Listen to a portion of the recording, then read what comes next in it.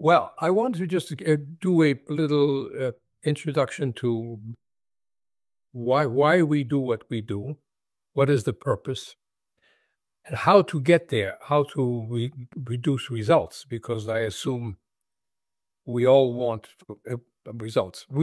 I am seeing all of you as professionals, so the application is in professional practice, but it is also has a personal development side to it, of course.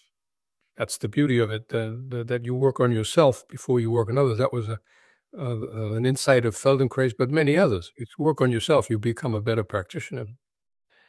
So the equanimity I see is coming up, believe me, is coming up strong. I have groups seeing all over the place, friends and colleagues who are doing mindfulness for people who are suffering trauma and confusion and anxiety. So mindfulness groups are growing, not diminishing, expanding enormously, okay?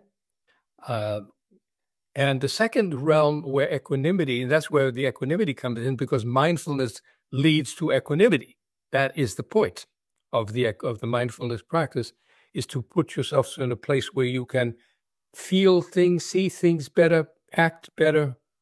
And equanimity also has a big practical side, believe it or not, in sports and in performance. But even on television, they're beginning to show it. Famous players, basketball is one I watch, tennis. This is LeBron James, one of the greatest players, age 39, an incredible man, who learned the arts of practicing meditation and mindfulness, which is really equanimity. And he's playing in a game, and he's sitting in the bench, and there are 60,000 people all making noise, and he is just as you see. He sits and he enters into equanimity in that context.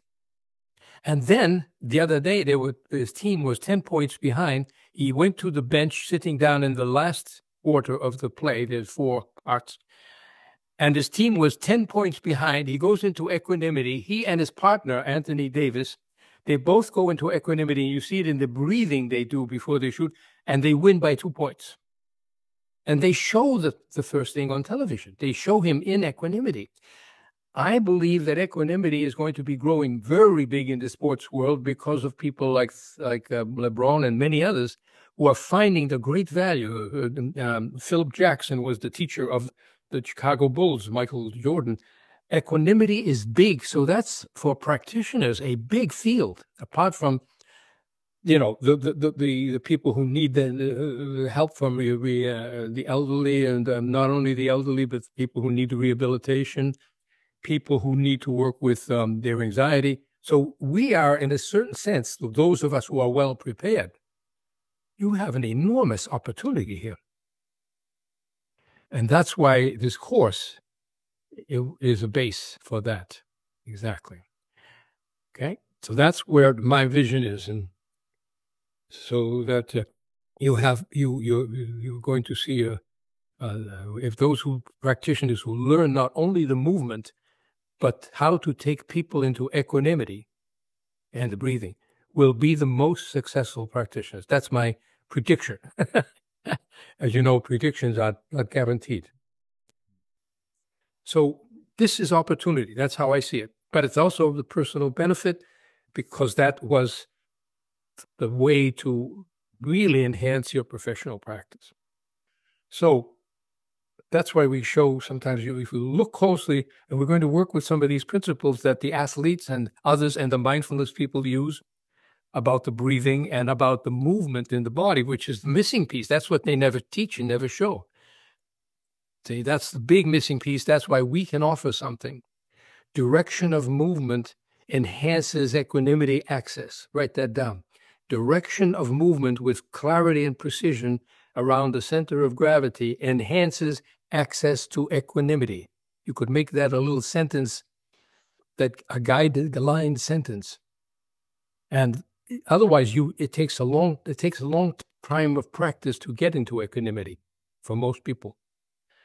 But this is why I'm doing what I'm doing, because we're using the movement vehicles and the breathing vehicles. and specifically the pathway directional vehicles, not just movement. What kind of movement?